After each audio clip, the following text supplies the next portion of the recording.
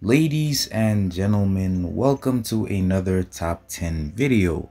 In the last top 10 video, we actually spoke on the more underrated champions in the game, so it only makes sense that in the next one we talk about the most overrated ones, right? And for this list specifically, there's gonna be a lot of disagreements in the comments. And it only makes sense since there's not really a specific way to see how a champion is overrated. Now before we start off with the list, I do want to say none of these champions are bad at all, but of course if they are on this list, it means that they're overrated, which pretty much just means that they're valued too highly. But enough with the yapping, and let's start off with spot number 10.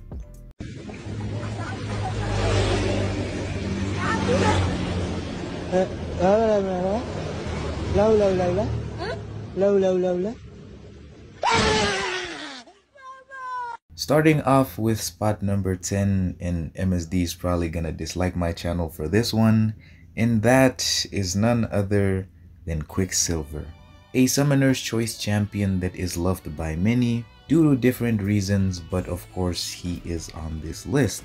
His playstyle is pretty simple. You pretty much just want to build up as many whiplash debuffs as you can, and then try to detonate them with a medium light medium combo. I'm pretty sure we all know how good this champion is, but why exactly do I think he's overrated?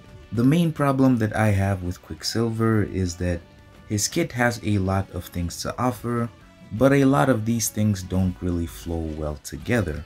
A great example of this is his Wither debuff. You pretty much get this when you successfully dodge an opponent's attack.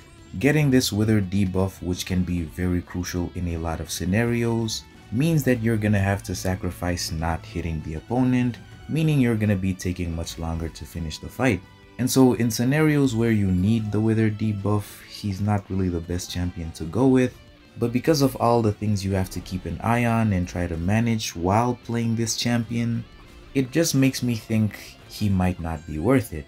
Of course, we all love to see the big red numbers. He can even do like 2 million damage. Oh my god. The numbers always look good, but it's always good to remember, what does it take for you to see such a big number?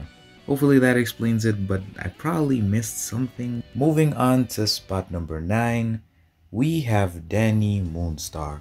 And for this one, I understand that it's a very odd choice to put her here, since she's not really one of the more popular champions in the game, right?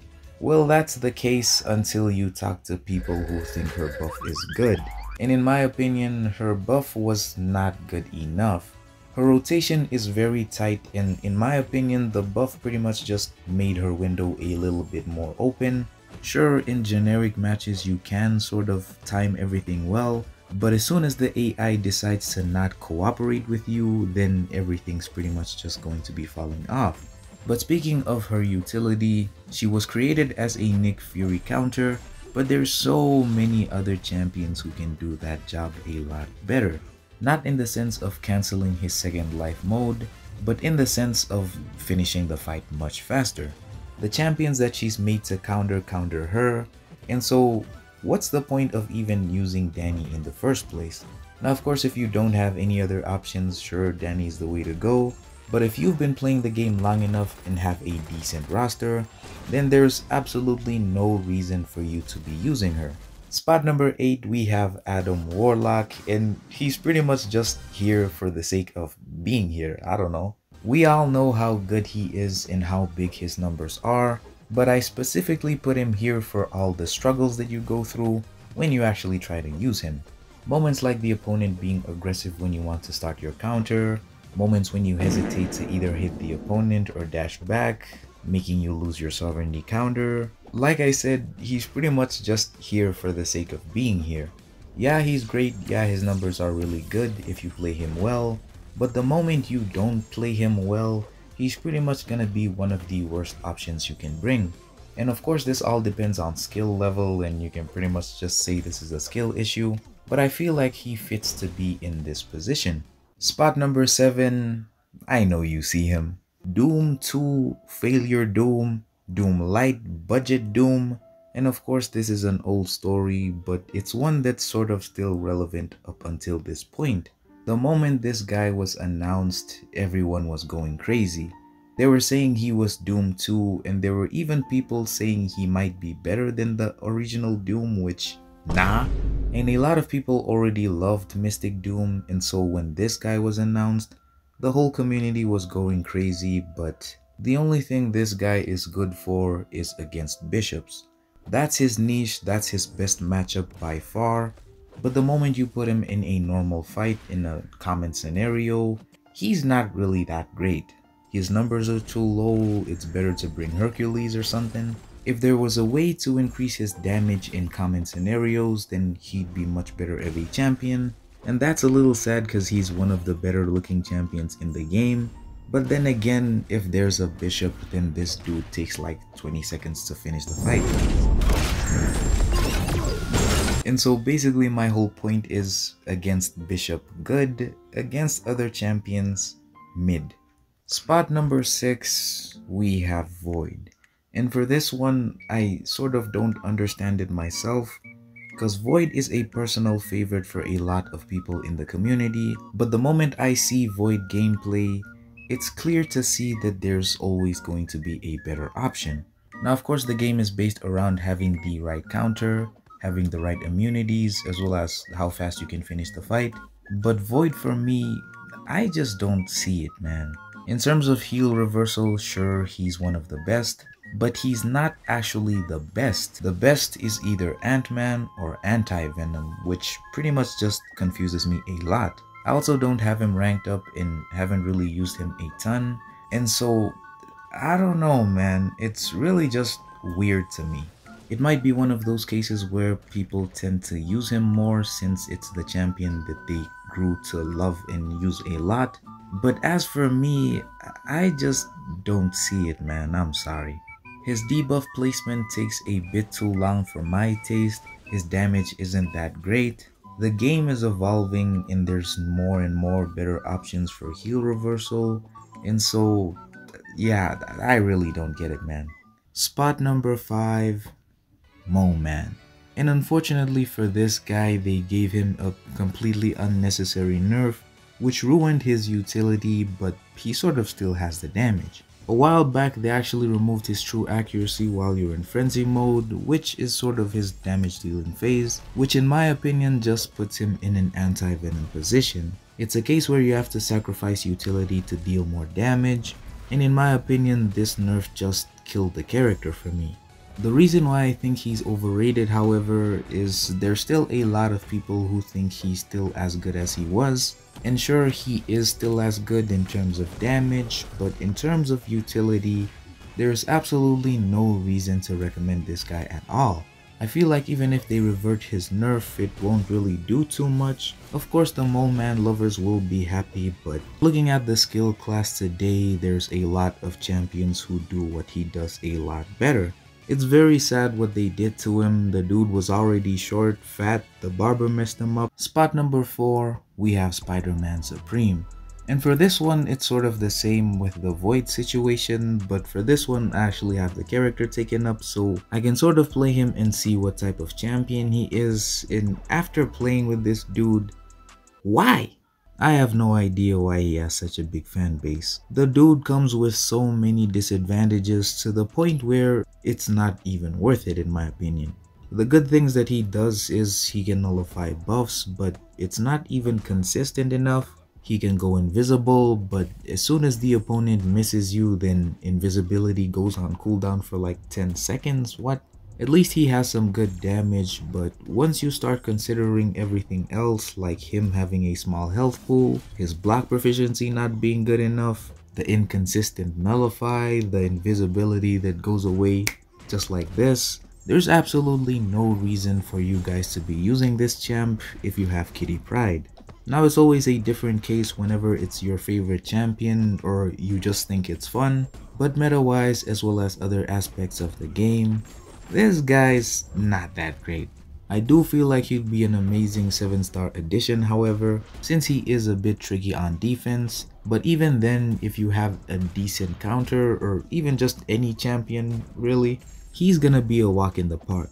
Spot number 3, we have a personal favorite of mine, and that is Baron Zemo. And I'm sure a lot of you guys know the story already, but Upon release and after Karate Mike released a couple of videos, the hype was real and everyone was on the Zemo train. And even when the champion was released and people could actually test him, he was very good and performed pretty well. The problem in my opinion came from two things. The first is the nerf to root, which allowed the opponent to use the SP3 while they're rooted, and the whole playstyle of Baron Zemo is you reach 2 bars of power, throw the SP2, root the opponent, and then go in and go ham, build up your bleed debuffs, throw the SP1, and then restart the cycle. The Zemo lock is basically where you keep the opponent rooted for the whole time, not giving them a chance to throw any special attack. The second change that killed this character is his actual nerf.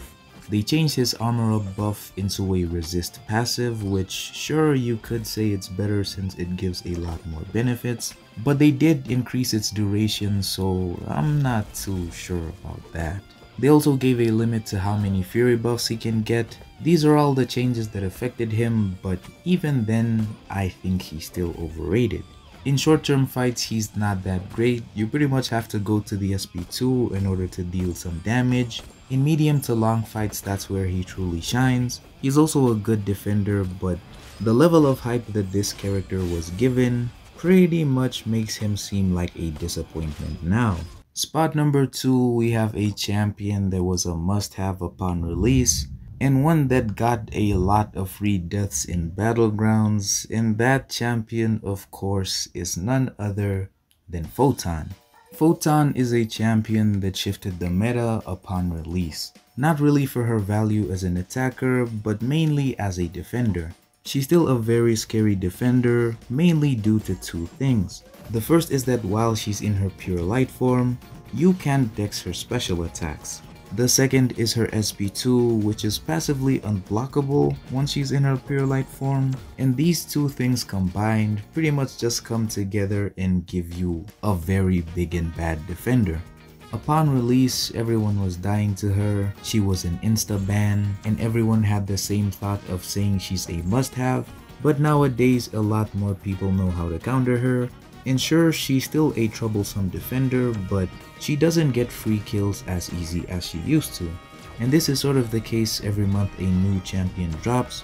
The first week, no one knows how to counter her, the second, people sort of start getting it, and then a few months later, they become less of an issue. The moment players get a certain champion and play them, they pretty much know how to counter them as well. And during that period of time where not a lot of people have the champion, that's when they struggle a lot more. She is an amazing champion, one that still has a lot of value as an attacker as well as on defense, but of course her being on this list means that I think she's a bit overrated. And moving on to spot number 1, who do I think is the most overrated champion in the game? Well, that's simple, it's none other than Morbius. The big bad vampire dude who was hyped up like nobody's business. And I think he was actually hyped up for two main reasons. The first is that people actually had to pay for him, which gives people this sort of incentive to defend the product that they bought. And the second is that he came out at a time where he was actually a tagged defender or attacker or whatever. He came out in the Decay meta, and Decay as a whole pretty much just made certain fights completely. But basically he was dropped at a perfect time.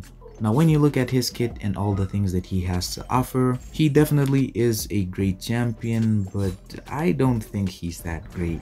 In my opinion, he's just Mantis Light. His playstyle is built around his SP2, where he does a lot more damage based on the number of bleed debuffs that he has on the opponent.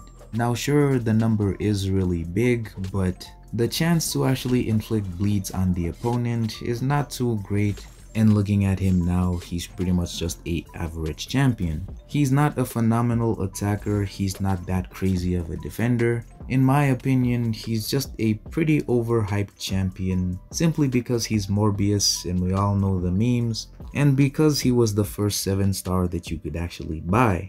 And that's pretty much it for the top 10 most overrated champions in the game. Let me know down in the comments who you guys thought was gonna be on the list. Also, don't forget to join my Discord group, the link will be down in the description. And yeah. I'll see you guys in the next one. Peace!